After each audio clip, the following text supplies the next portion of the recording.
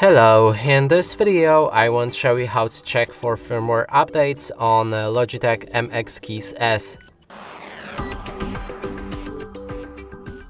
To do this, first we'll need to download Logitech Options Plus from their official website, and when you have that software installed, we need to go to our settings.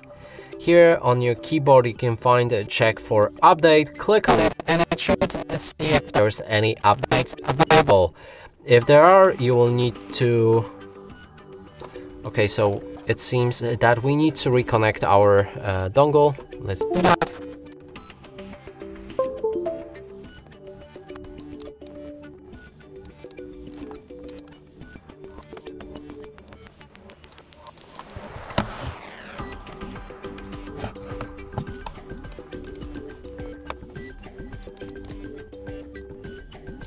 For some reason I can't check for any updates because it says that my keyboard is not connected, although it is.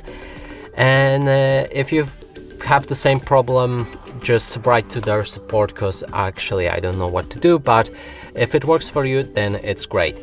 And that's it for this video. Hope you like it. Please consider subscribing to our channel, leave a like and a comment below.